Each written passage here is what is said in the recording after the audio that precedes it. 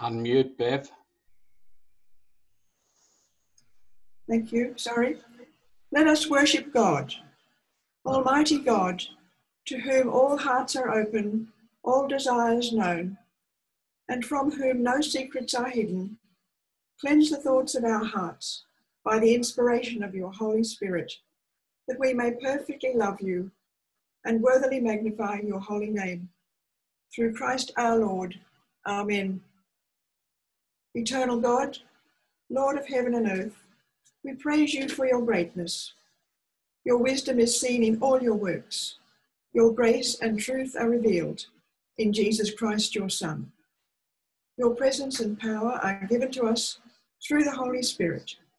Therefore, Blessed Trinity, we worship and adore you forever and ever. Amen.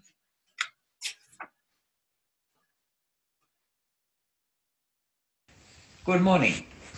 Our first hymn this morning is 111, Praise to the Lord the Almighty. The words are on your screen. In the third verse, I might, if the mood takes me, go off on a flight of fancy, so see how we go.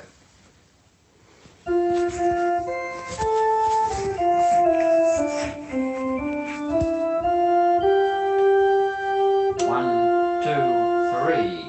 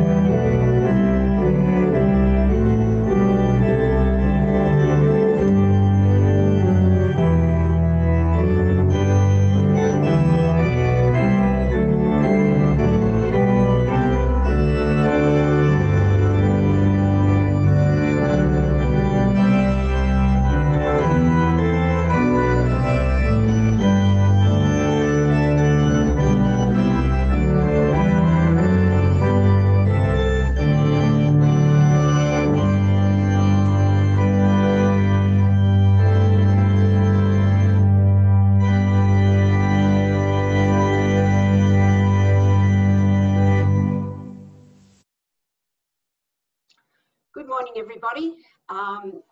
Nice, fine, sunny day, but rather chilly.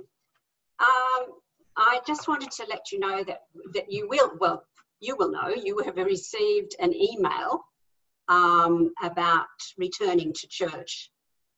Please read it. It's really an important email that you should read because it gives you some instructions. It's a bit like, there's lots of instructions, but that's the way we have to go to keep us all safe. So if you can just read it and take note of what is said. We have sent the email to those who who are not on the internet. We've sent that by mail. So everybody should receive it in the next couple of days. When we do return to church, of course, we will need some volunteers again, more than just a reader and someone to do the prayers. We don't need morning tea, but I'll be asking Gaitlin to send out her usual email that she sends this week so that you have the chance to volunteer for 2 weeks' time. Now, next week, we are having our trial service in the church. If you want to come, Peter's suggestion is that you email me We are happy that not everybody comes. The service will be online as usual, but we just want to give it a little trial first in the church to see how it works before we invite you all back on the 19th. So if you want to come, just send me a short email. Thank you. Thanks, Lynn. Let's come to God with our prayers of confession. In penitence and faith, let us confess our sins to Almighty God. Merciful God, our Maker and our Judge, we have sinned against you in thought, word, and deed. We have not loved you with our whole heart. We have not loved our neighbours as ourselves. We repent and are sorry for all our sins. Father, forgive us. Strengthen us to love and obey you in newness of life. Through Jesus Christ our Lord. Amen. If we confess our sins, God is faithful and just and will forgive our sins and cleanse us from all unrighteousness. Hear then Christ's word of grace to us. Your sins are forgiven. Thanks be to God. The peace of the Lord be always with you and also with you. The first reading this morning comes from Psalms 45, 10 to 17. Hear, O daughter, consider and incline your ear. Forget your people and your father's house, and the king will desire your beauty. Since he is your Lord, bow down to him. The people of Tyre will seek your favour with gifts, the richest of the people with all kinds of wealth. The princess is decked in her chamber with gold-woven robes. In many-coloured robes she is led to the king. Behind her, the virgins, her companions, follow. With joy and gladness they are led along as they enter the palace of the king. In the place of ancestors you, O king, shall have sons. You will make them princes in all the earth. I will cause your name to be celebrated in all generations. Therefore the peoples will praise you forever and ever. The second reading is from Matthew 11. But to what will I compare this generation? It is like children sitting in the marketplaces and calling to one another. We have played the flute for you, and you did not dance. We wailed, and you did not mourn. For John came neither eating nor drinking, and they say, he has a demon. The Son of Man came eating and drinking, and they say, look, a glutton and a drunkard, a friend of tax collectors and sinners. Yet wisdom is vindicated by her deeds. At that time, Jesus said, I thank you, Father, Lord of heaven and earth, because you have hidden these things from the wise and the intelligent and have revealed them to infants. Yes, Father, for such was your gracious will. All things have been handed over to me by my Father, and no one knows the Son except the Father, and no one knows the Father except the Son, and anyone to whom the Son chooses to reveal him. Come to me, all you that are weary and are carrying heavy burdens, and I will give you rest. Take my yoke upon you and learn from me, for I am gentle and humble in heart, and you will find rest for your souls. For my yoke is easy and my burden is light. Let us pray. In the name of the Father, and of the Son, and of the Holy Spirit. Amen. Eat, drink, and be merry, for tomorrow we die. Live hard, die young, leave a good-looking corpse. Life is short, play it hard. 3 statements there about the meaning of life. Statements that different people would claim to be the basis of their lives. Statements that they sought to live by. If you were given the opportunity to claim a sentence, an idea that gave your life its meaning, I wonder what you'd choose. I'm sure many would choose the Dead Poets Society, Carpe Diem, seize the day. Or for the 21st century consumer, perhaps shop until you drop appeals. Life's a bitch and then you die is a common enough view. Or life is like banging your head against a wall. It feels good when it stops. As we come out of COVID-19, people all around the world are making decisions about what their life is meant to be, how it's meant to be lived. A lot of people are thinking about the sentences that would sum up what their life is all about. Jesus of Nazareth offered in that reading that we've just heard from Matthew's Gospel a sentence of what he had to offer other people. He said very famously, "Come unto me, all ye who labour and are heavy laden, and I will give you rest.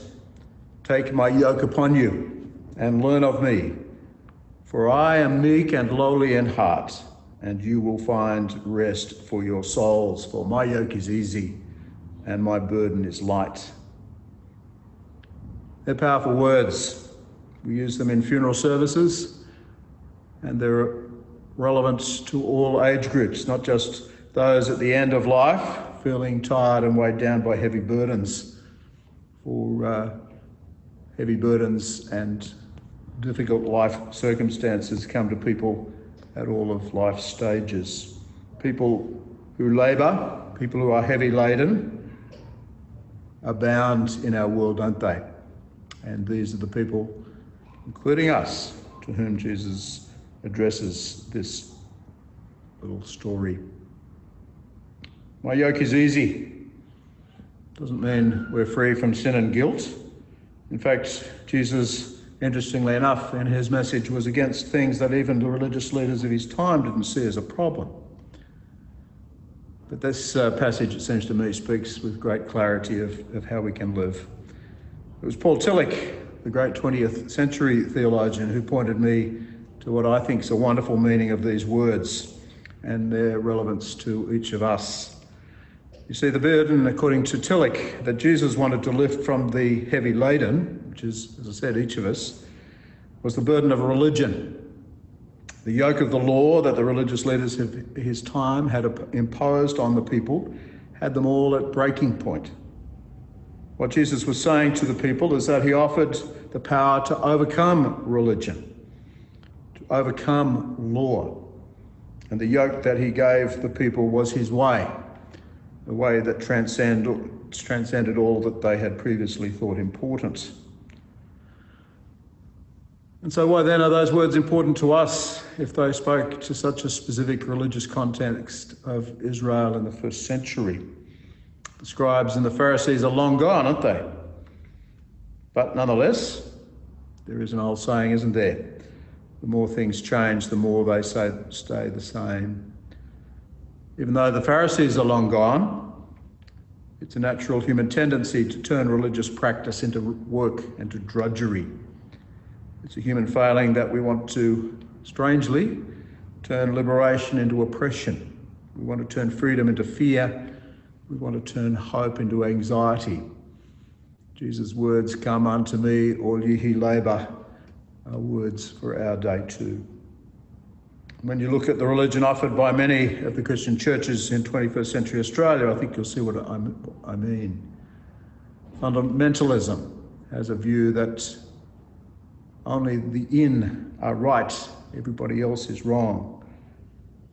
A lot of churches are based around a social conformity that means you have to live the life that the rest of the church lives. You have to follow a whole set of edicts and rules for living. And even our uniting church has its own version of Pharisaism, a tendency to calling people towards hard work and fanaticism and to a work salvation, believing exactly the right things to remain in the in-group. It's a funny irony, of course, that even people and cultures who escape the church find something else to labour under.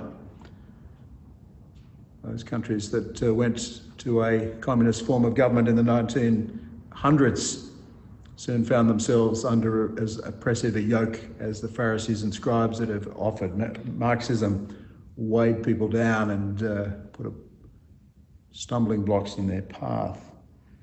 People labour and toil under so many things, and so Jesus' message does not change. As we shape our lives for the post-COVID period, we would do well to listen to Jesus' call to his people, Jesus' offering of a yoke that's easy and a burden that's light. For that is what we claim Jesus can do: free us from all those things, free us from religious persecution, free us from the religious law that would weigh us down. Take my yoke upon you and learn from me, for my yoke is easy and my burden is light. I'm sure you're all aware of the ancient agricultural practices that had beasts of burden wearing yokes. The yokes what enabled them to do the work that the farmer required. The yoke kept them in place. The yoke weighed down on them and gave them the oppressed life that you expect a beast of burden to have. Interestingly, Jesus' statement doesn't offer merely a qualitative difference. Not just a little easier. It's not just a little lighter what he has to offer. In fact, what Jesus offers as a yoke for us, as we discussed last week, is actually all about freedom. It's above the law that others offer. It replaces the toiling and the labouring with a profound rest in our souls. What Jesus has to offer is a sense of alignment with the universe. What Jesus offers is a purposefulness that means our lives are richly and well lived. I've come that you might find life in all of its abundance. That's what John's Jesus says, and it aligns with Matthew's.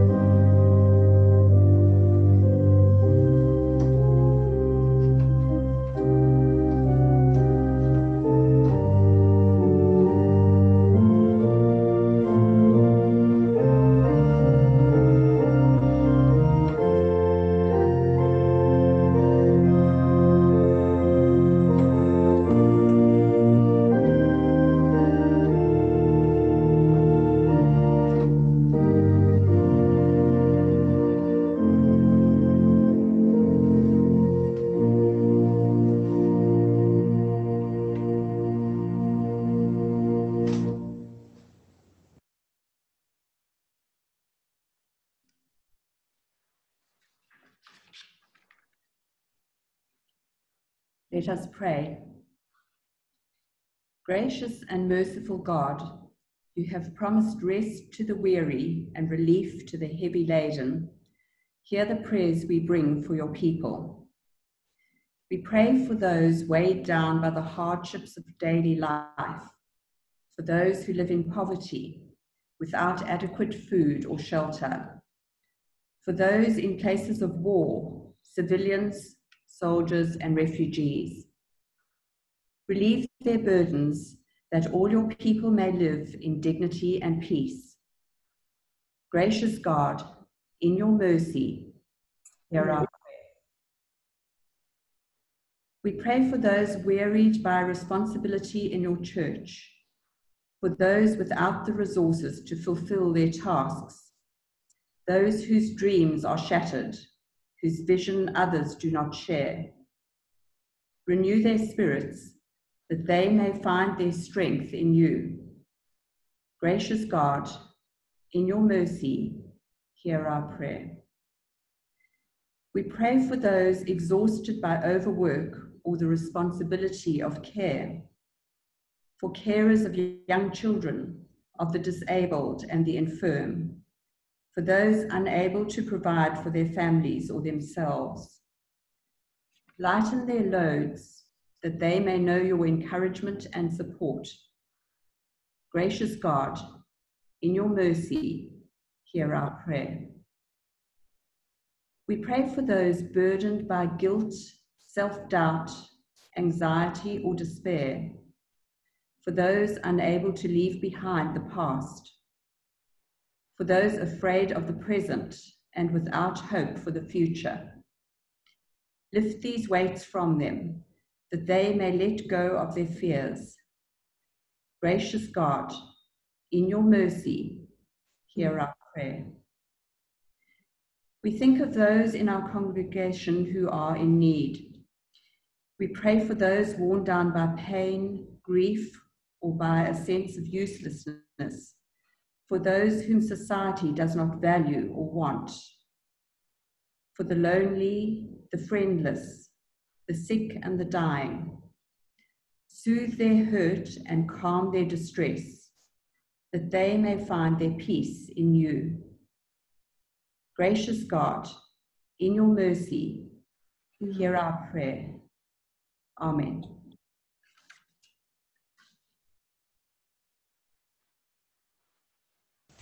Our next hymn is 536, set to an English tune, an English folk tune we sang a few weeks ago, Oh Waly Waly. I hope you like the tune. It's a lovely tune full of yearning, which I think fits the words, particularly the last verse.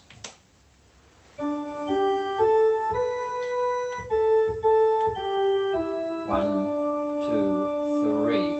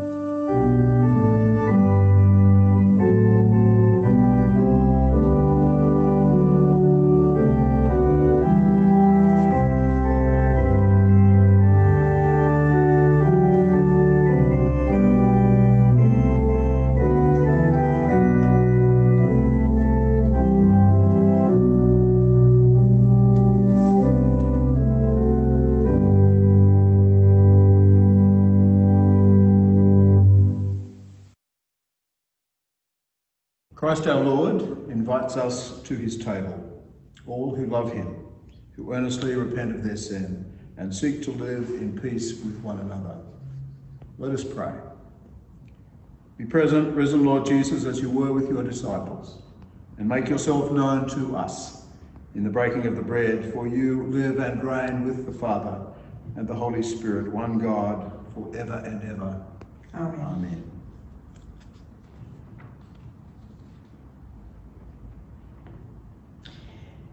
Hear the words of institution of this sacrament, as recorded by the Apostle Paul. For I received from the Lord what I also delivered to you, that the Lord Jesus, on the night when he was betrayed, took bread, and when he had given thanks, he broke it and said, "This is my body, which is for you. Do this for the remembrance of me."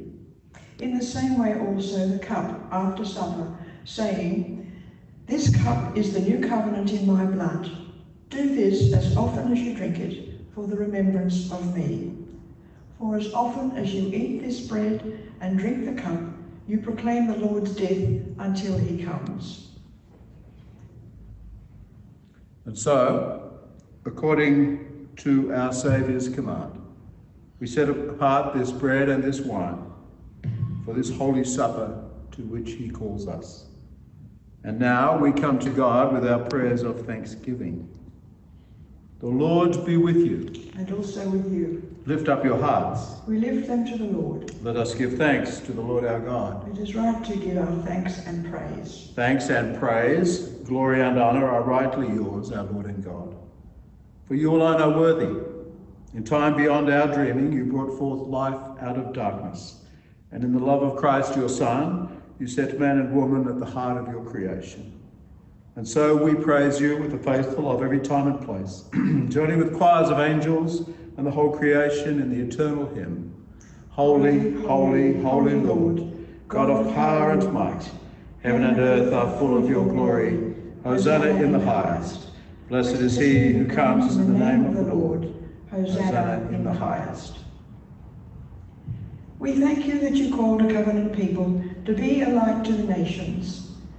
Through Moses, you taught us to love your law, and in the prophets, you cried out for justice.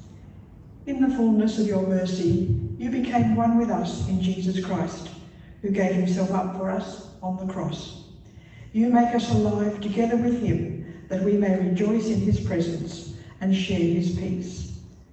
By water and the Spirit, you open the kingdom to all who believe and welcome us to your table, for by grace we are saved through faith.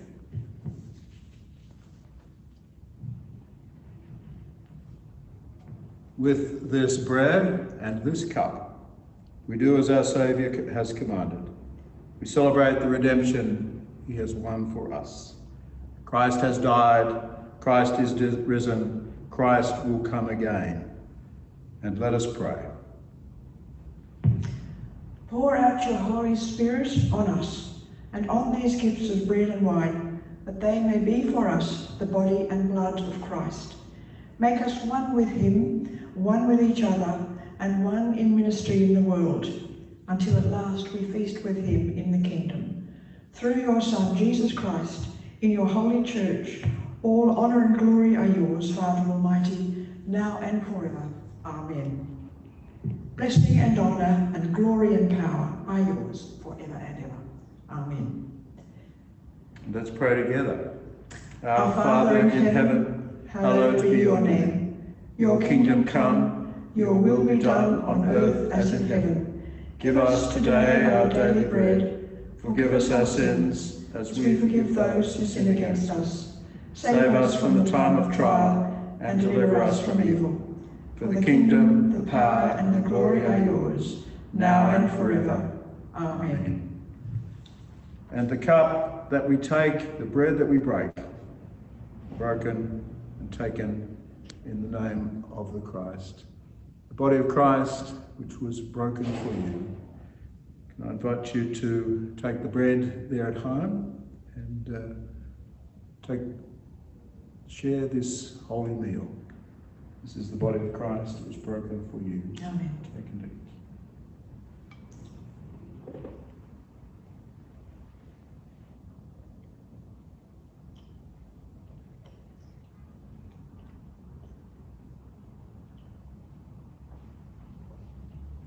The blood of Christ for you, Michael. The blood of Christ, take and drink.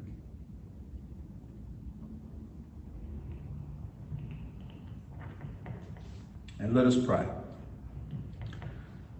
Father, we thank you that you have fed us with this sacrament, united us in Christ, and fed us to be your loyal disciples in all the earth. We pray your blessing as we go forth from this place, having shared the sacrament together. We pray in Jesus' name. Amen. Our final hymn, 545, Shout for Joy! Written by the Scottish hymn writer John Bell. It moves along at quite a cracking pace, so join me as we move out of church quickly.